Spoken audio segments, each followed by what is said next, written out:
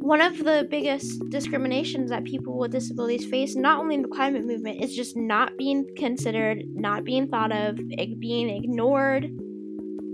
When you have, people will list out the communities affected by the climate crisis, and I so frequently do not see people with disabilities on that little list.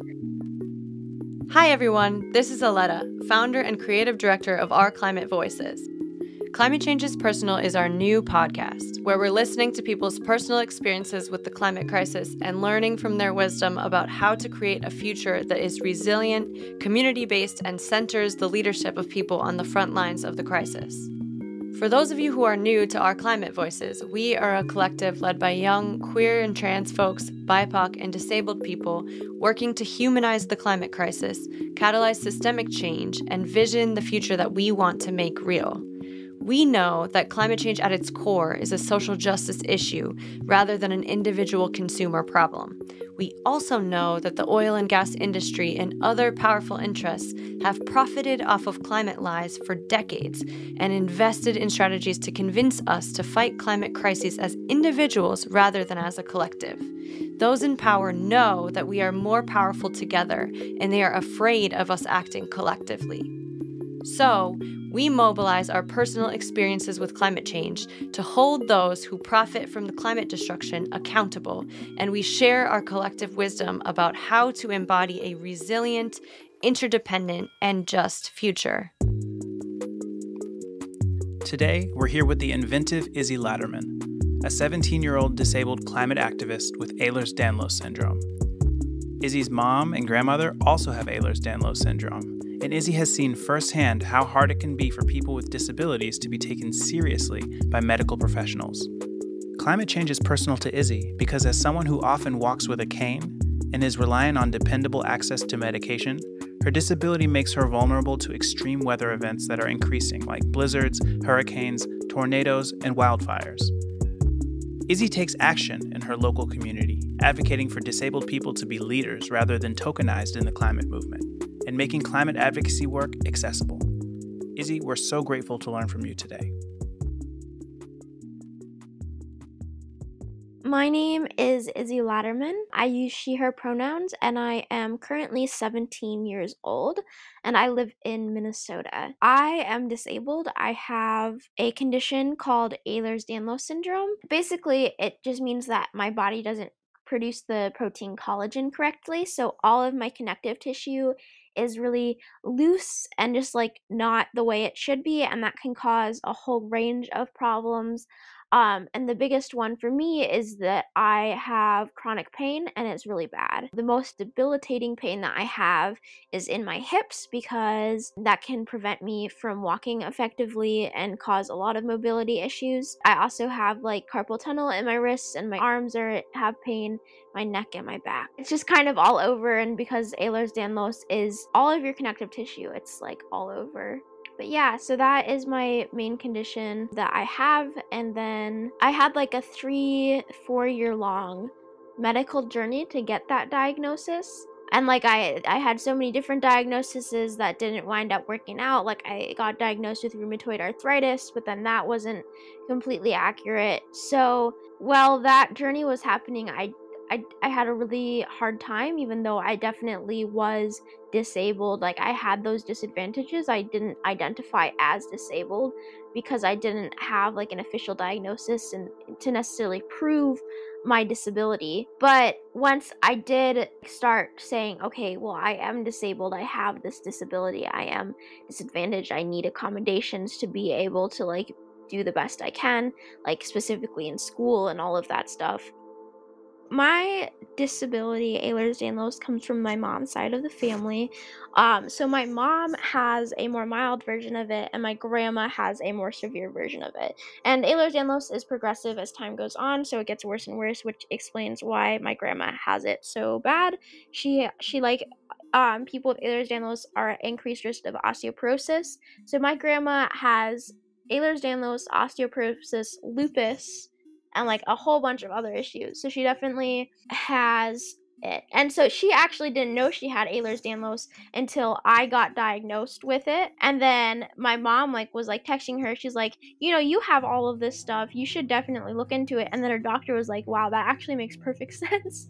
So I'm really grateful that I have family members who have some of the same experiences as me, because Ehlers-Danlos is a genetic thing. At the same time, it can also be frustrating because sometimes we tend to think that our experiences are the same, or like my mom will be like, you can do this because I can do this, and I'm like, actually I can't do this because it hurts. So they're not the same in that way, because everyone's experience with disability is different. Even if it is the same condition, it's still different. It is really nice though of having that support. I know that I identify as disabled, but I don't think my mom does. I don't know if she does, actually. I haven't talked to her about that. She has never indicated to me that she does identify as disabled.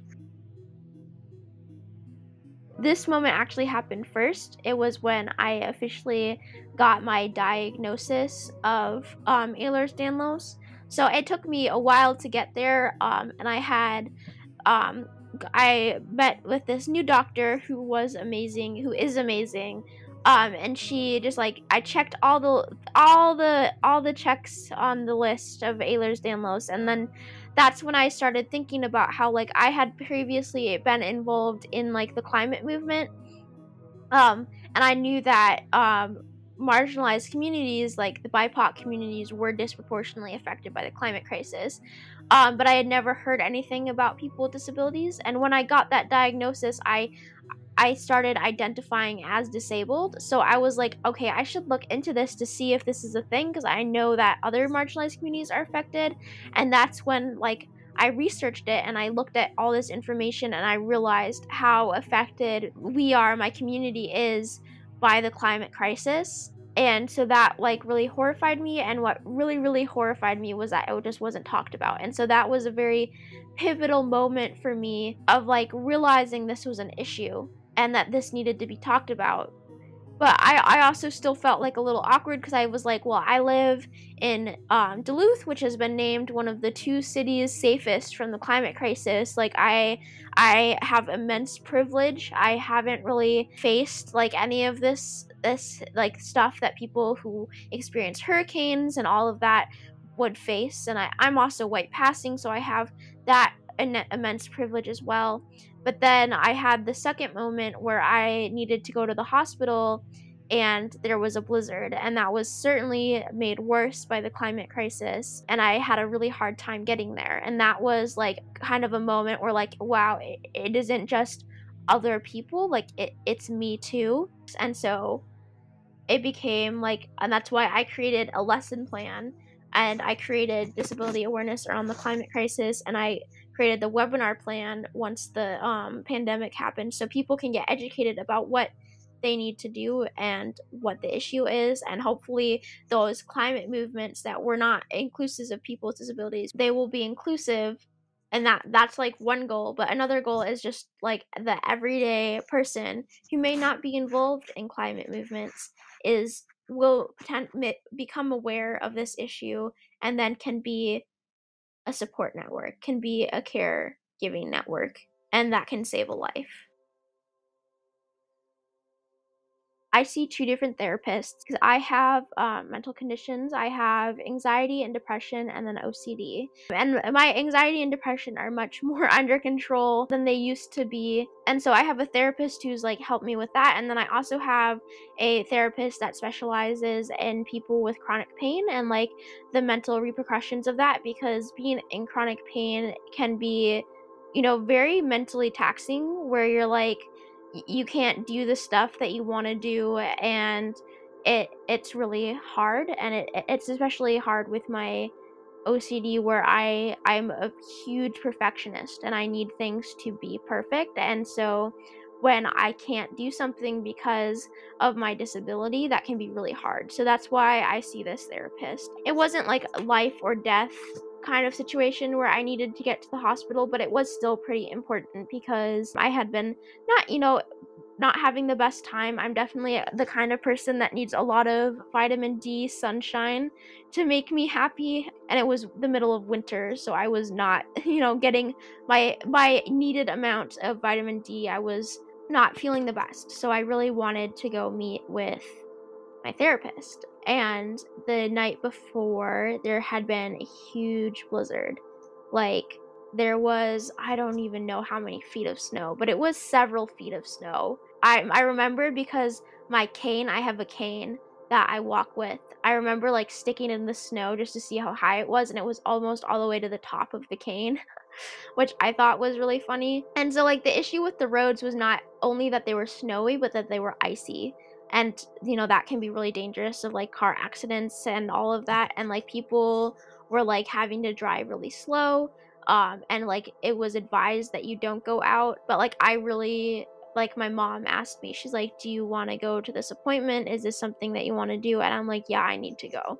I need to just like talk through stuff right now." So we got in the car, and I just remember like slowly going along. I remember like slipping on the ice. I remember like not spinning out, but like just slipping a little bit, and it was like really scary. And I was like, this is not typical, but it's not unusual for Duluth to have snowstorms and have this, but like what was unusual that was that I was having to go to the hospital, and like it was hard for me to get there. And so I was just thinking about like this made me feel really hopeless, because I was like, well, if I'm experiencing that where I'm in a really big place of privilege, where I'm in a place that's not affected by the climate crisis extremely, then like that other people are having it so much worse. And that just made me feel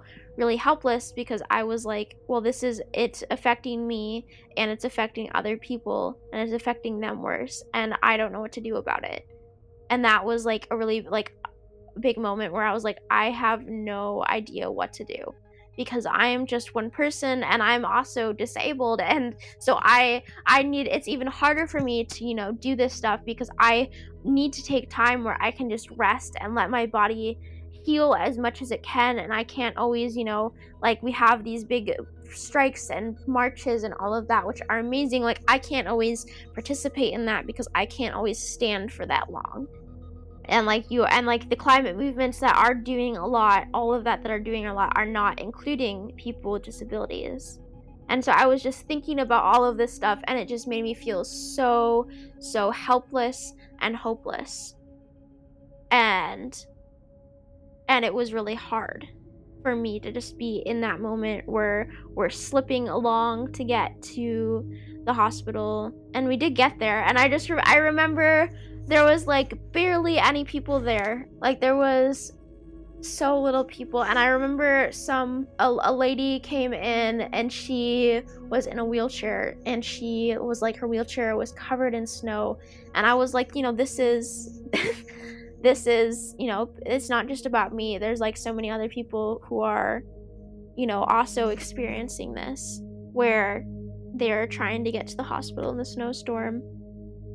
And so I wound up going to the doctors, and I did talk about like my hopeless feeling. And so we came up with some like action steps of what I can do to like make myself feel less hopeless, to take care of myself, but also like take action, because it's important that I take care of myself, and take care of myself is like can be taking action, but it also needs to be like just taking time for myself, where it's just myself, I'm just focusing on myself and getting better. That's really important, is that like taking care of yourself is so important, and like self-care is not selfish at all, like it's needed. And so then we went home, and we saw all these people like digging a car out, and we were like a little confused and what was happening. And my dad went to go see if he could help, and then that's when we found out that it was our neighbor who needed to get to liver dialysis. I don't know what exactly he had, but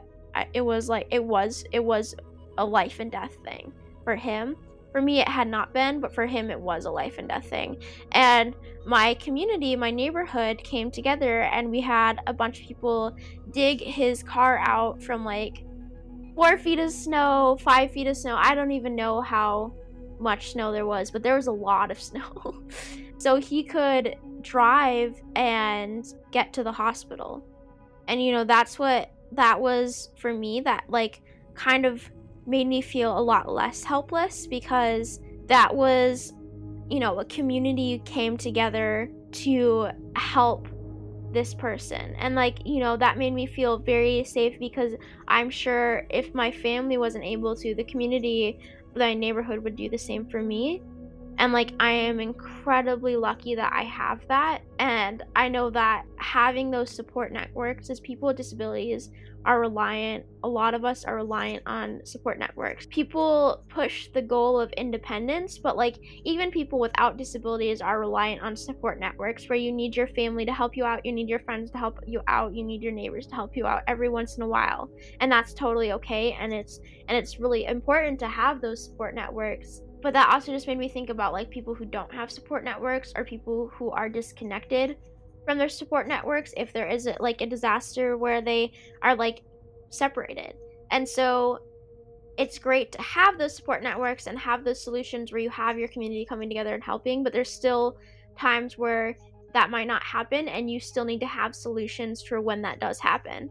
And so that kind of really pushed me to action of, like, you need to create policy, you need to create action steps to help people. And one of the biggest things that I also thought was important, not just policy, was that making those people who could potentially be the support networks aware of the issue, so then they can help people in the future. Because I've learned that you cannot always rely on the government, you cannot rely on policy, because that will not always be inclusive of everyone, and it might not even just happen in the first place. And so educating people about the issue and what they can do about it is, for me, what gives me the most hope. Because when those people know that they may have to dig their neighbor out of the snow, their car out of the snow, so they can get to the hospital, they may have to check into them and say, okay, I see you can't go out of the house right now, let me get your medication for you. They may see that, like, knowing what to do is something that can be incredibly important and save lives potentially. Educating people about what is a support network, what are the issues people with disabilities face in the climate crisis, and what are some solutions, that was what became extremely important to me. So then you can have, so then people can have, hopefully, the same privilege that I did, where my mom drove me, and then the same privilege of my neighbors digging out my other neighbor from the snow. That was why that was such a pivotal moment for me, because I realized that it's okay to feel helpless, but I'm not helpless. I guess is what I'm trying to say, is that I'm not helpless, and I can do something, and what I can do is make sure and do my best to ensure that people have the same privilege as me, and that privilege is having support networks. And so it became like, and that's why I created a lesson plan, and I created disability awareness around the climate crisis, and I created the webinar plan once the pandemic happened, so people can get educated about what they need to do and what the issue is. So I wound up creating, like, not really an organization, but much more of like an informational page called Disability Awareness Around the Climate Crisis, or DAACC. And what it does is, it's just a group of people, and it was originally just me, where we create like informational graphics. We have a in-person lesson plan, and we have a webinar plan of like a lot of just like information that's easy to share, it's accessible, that you can just share with other people and spread it. And so then people can learn and work to make those things inclusive. It's also just like, because, when you have people within climate movements who are disabled trying to fight for things, fighting by yourself can be really, really hard, and people might not take you as seriously. So then they can say, well, I'm a part of disability awareness around the climate crisis, and this is what like you need to do to make it inclusive, and then you just have that back of like a wall of support that is this organization to help push people to include people with disabilities. So yeah, so my mom, she's half Filipina and I am a quarter Filipina.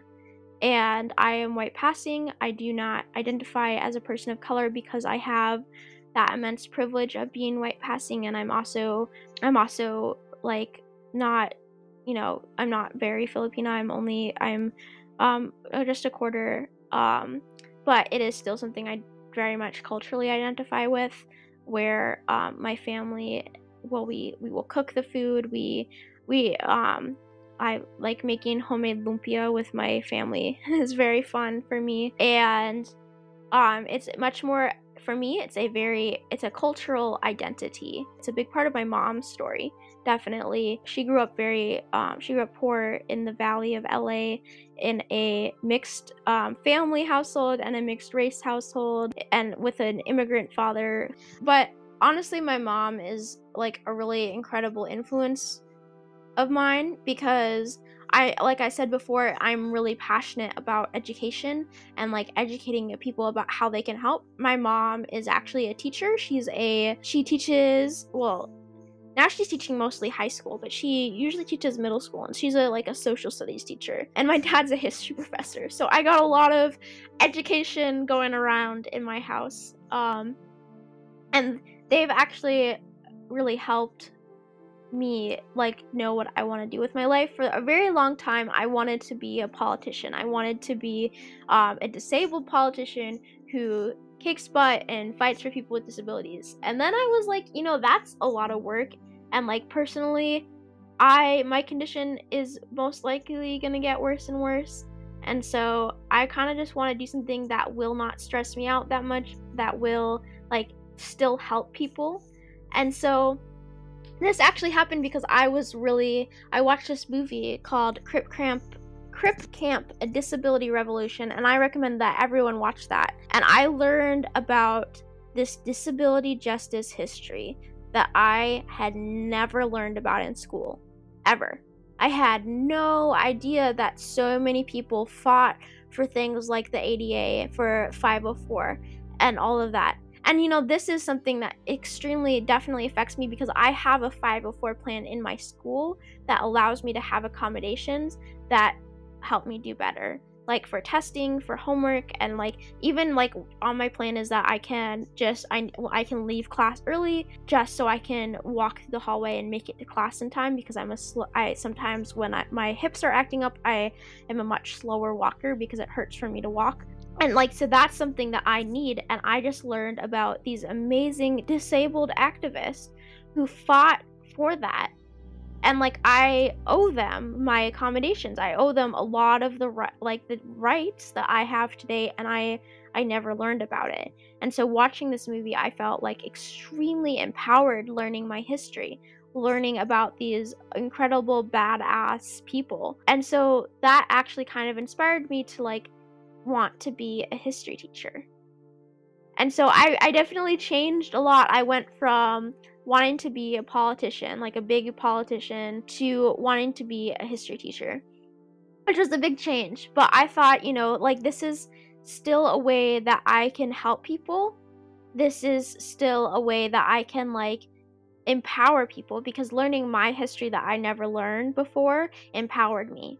It made me feel amazing. It was so incredible. And I want to do the same to so many other students. I want to teach Black history. I want to teach Latinx history. I want to teach disabled history. I want to teach queer history. I want to teach Asian history. I want to teach Indigenous history. Like, I have ideas of like opening it up, because I want to teach American history, of like the first couple of days, instead of like starting right off at like colonism like so many teachers do. I want to start off by inviting in a guest speaker from wherever I'm living at this time, who is a member of whatever indigenous tribe is, whatever land we're on, just so I can like really start out with teaching from a decolonized point of view. Like, that's, like, something that I'm just, like, really excited about. Um, and so it's having my mom, who is a social studies teacher, who also has this condition, is also just, like, really incredible for me to know that that's something that I can do. And, like, I will certainly need more accommodations just because that's the way my body is, but yeah, so that's something that is very nice. And my grandma, actually, who I was talking about earlier, with who has Ehlers-Danlos as well, she was a teacher and then a principal at a school. So, like, education, just, continuing the Ehlers-Danlos family line and the teacher family line, I guess, is what I am planning on doing and already doing. The relationship between disability justice and climate justice is huge.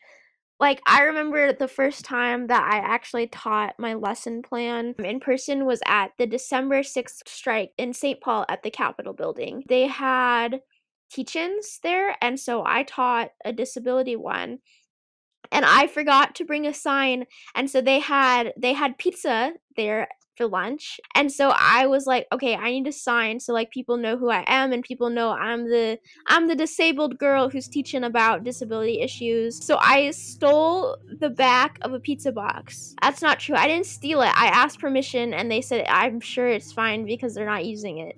I am not I didn't steal it, but I took the back of a pizza box and I wrote "Disability justice is climate justice" on it in Sharpie. And I'm actually looking at the sign right now. I have the sign on my wall in my room. It's a makeshift sign. You can tell it's the back of a pizza box, but the message is very, very still very true for me. And I think and true for everyone is that disability justice is climate justice. I started thinking, because I was already active in climate stuff in my local area, specifically around like clean water and all of that. But I knew that marginalized communities were affected worse and like faster by the climate crisis. Like, I knew BIPOC communities were affected, but I had, never really heard anything about disabled communities, so I had no idea if this was like a thing. And so then I started researching it, and like, what I found horrified me.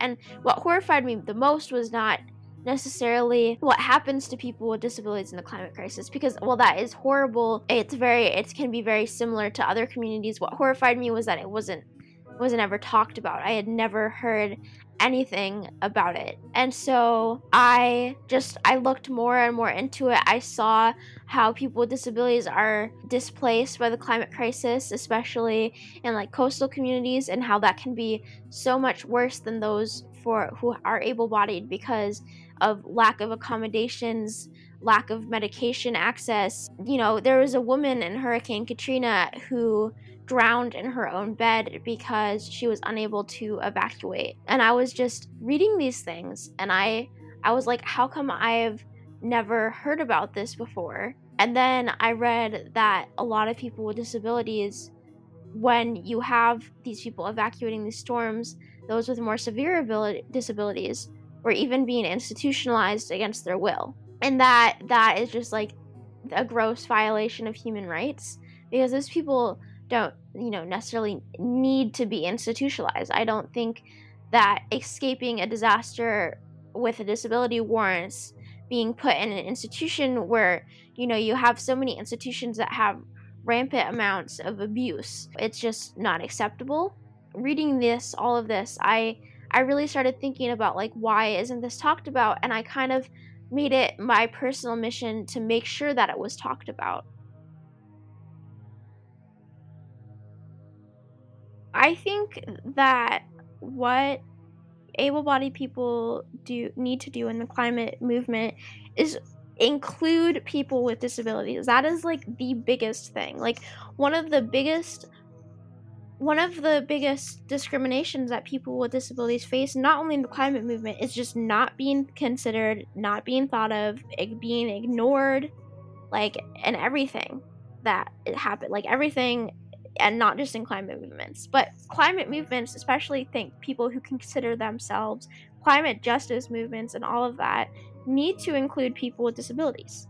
And so having not only people with disabilities as members, but as leaders, because nobody knows disabled issues more than someone with a disability. And so having a leader or leaders or all whatever who are people with disabilities is so important. And I think that another thing is just like a first step maybe would just like, when you have like, people will list out the communities affected by the climate crisis, and I so frequently do not see people with disabilities on that little list.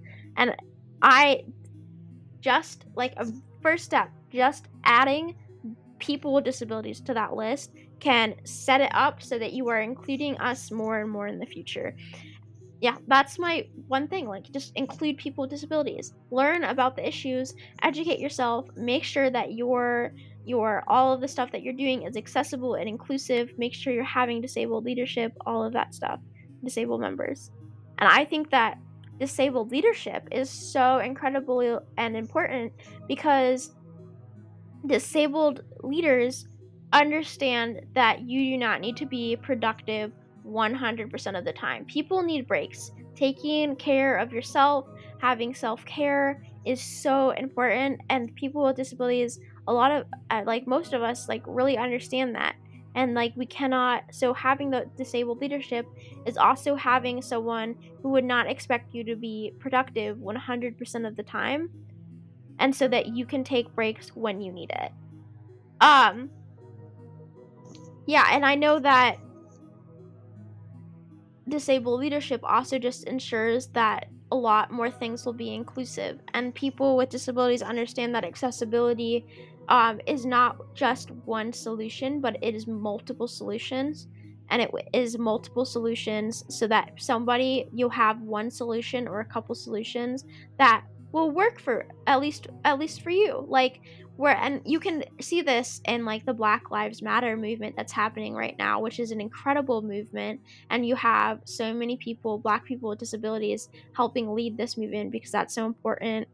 Because Black people with disabilities are like, so Black people without disabilities are like 3 times more arrested, more 3 times more likely to be arrested in schools. And then you have people with disabilities that are any race, not necessarily, who are also 3 times as likely to be arrested. But when you have Black people with disabilities, Black disabled people, you go up to like 5 to 6 times the amount of likeliness to be arrested in schools.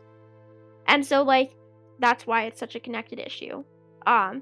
And so you have like the Black Lives Matter movement, which is a great example of multiple solutions making it accessible, because you can protest, you can provide supplies to protesters, you can sign petitions, you can make calls, you can write emails, you can donate, you can do all of this stuff.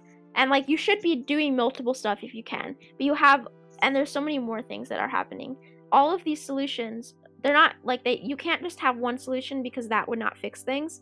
But when you have multiple solutions working together, that makes more progress, and it's more accessible, because people with conditions may not be able to go out to protest, but they may be able to donate, and they may be able to sign petitions and write emails. And people may not have money to donate, but they can go out and like collect supplies for protesters to help like give them supplies. Like, there's so many different solutions to this issue, that like, so many different solutions. They're not like solutions that are fix everything, because that needs to be done by this, like, abolishing the police and all of that stuff. But like, to help move this along, to help the people leading this movement, to help the people in the movement, there's so many different things that you can do, that someone can do, and that's what makes it accessible. And so using that in climate movements, where you have a bunch of different solutions of what you can do instead of just one thing, is something that people with disabilities understand is necessary to make it accessible. And so that's something that people with disabilities can definitely provide, and why it's so important. And it's also just important so that we're included and we're made sure to be thought of. Because even in spaces where people were like, even in like climate movements, it wasn't talked about. They would have their stance and like their goals and all of that. And I never saw people with disabilities really ever included in that, and ever included in those goals of like they would have like a just transition of like to green energy, but they wouldn't consider people with disabilities in that, and how we, like, a lot of us rely on medication, and that medication comes in plastic bottles, and like all of that, where there's just like little things that may have made this movement inaccessible to people with disabilities, and even just not being included made it extremely inaccessible. And so that was really frustrating for me, just not seeing it, where we had so-called progressive climate movements, so-called like climate justice movements, where people with disabilities weren't included. And so I just really wanted to work to make sure that they were included in these solutions, because these climate movements, they are doing a lot, where they are making policies and fighting for them and getting attention and all of that stuff, where they are doing a lot, and people with disabilities need to be included in that. One of the really good examples is eco-fascism, which is like the idea that like people dying for the environment is a good thing, which is so wrong. And like, especially because the people dying are gonna be minorities, are gonna be people with disabilities.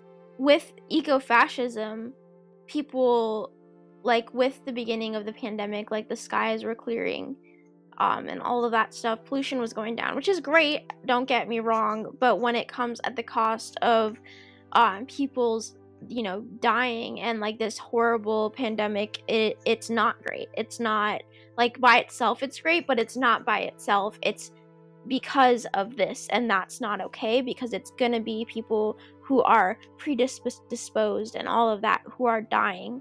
And we've already seen that it's that communities of color are dying at higher rates, and that in itself is connected to the climate crisis, because things like pollution disproportionately affect communities of color, where you have a much higher percentage of people of color, specifically Black and Latinx, who are living close to like a gas plant or a coal plant, and that causes pollution, and that pollution causes those predispositions to like diabetes and asthma, all of that, which can make you get hurt worse by the coronavirus, can be connected and is connected to the pollution that people face. And so those people have disabilities because of the climate crisis, because of that pollution. Well, and that pollution is the cause of the climate crisis. And then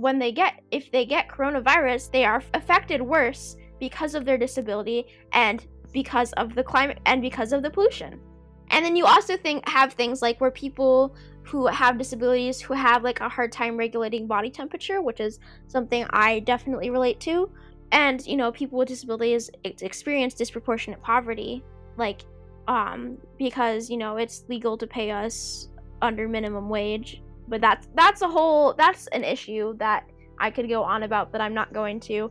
That we may not have access to air conditioners, and this is especially when places that have warmer temperatures, people may not have access to air conditioners and they can overheat. So a solution to that for a lot of people was to go in public places like a library, like a grocery store, or something like that, where they had air conditioning so they could regulate their body temperature.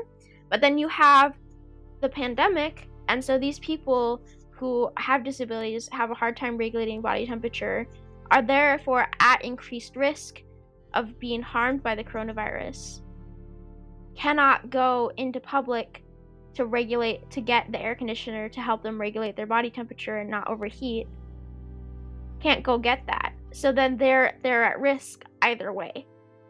And that's just like another example of how interconnected that is with other things. And then like for a final example of that is institutionalization.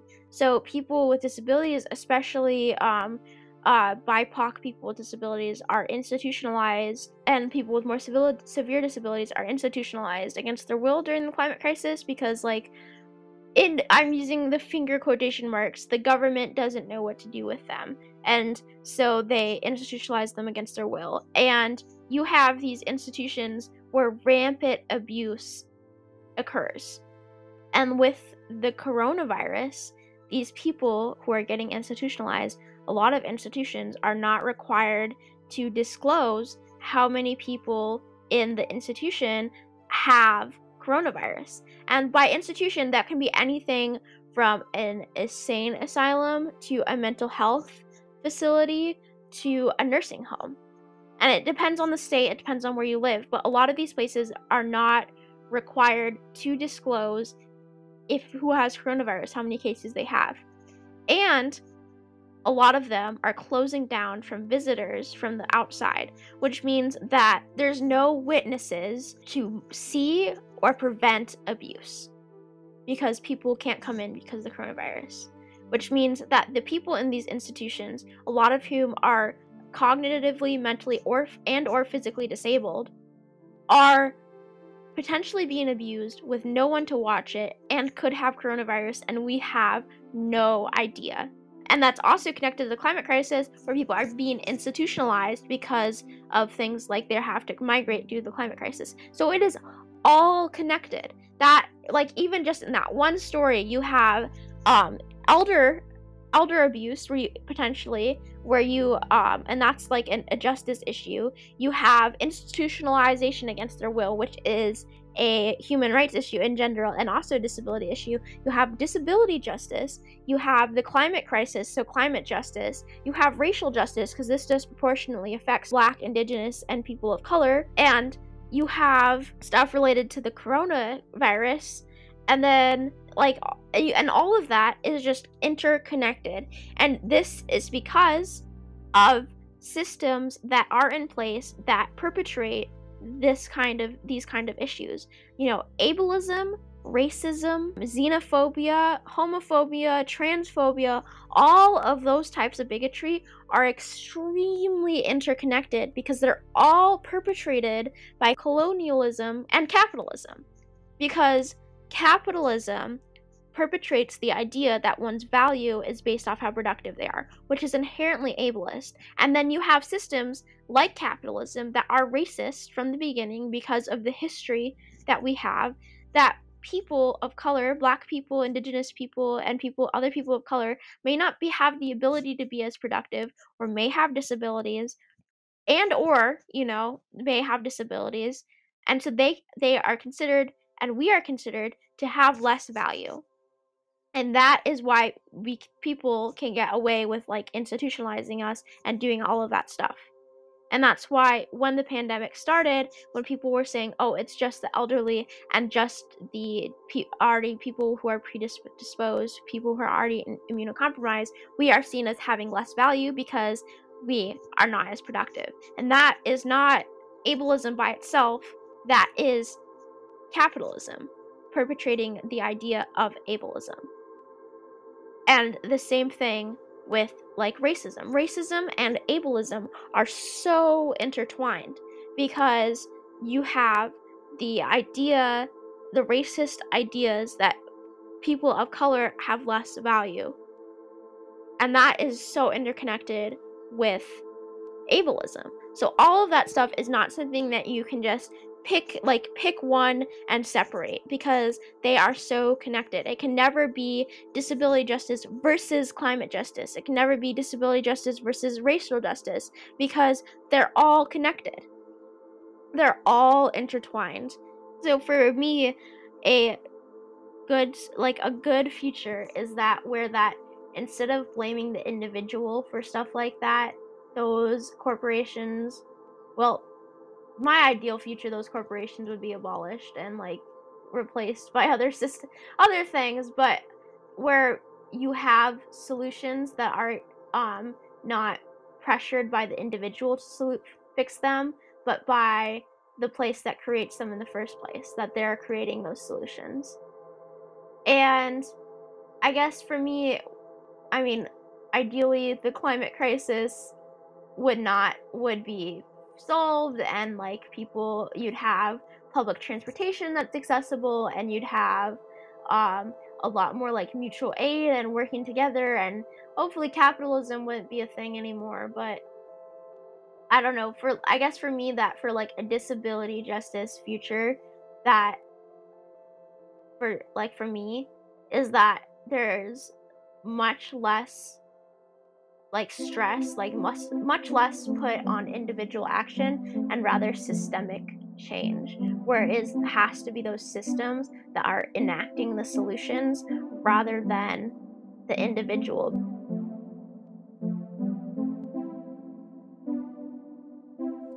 Hello again, this is Kari Slaughter, Director of Design at OCV.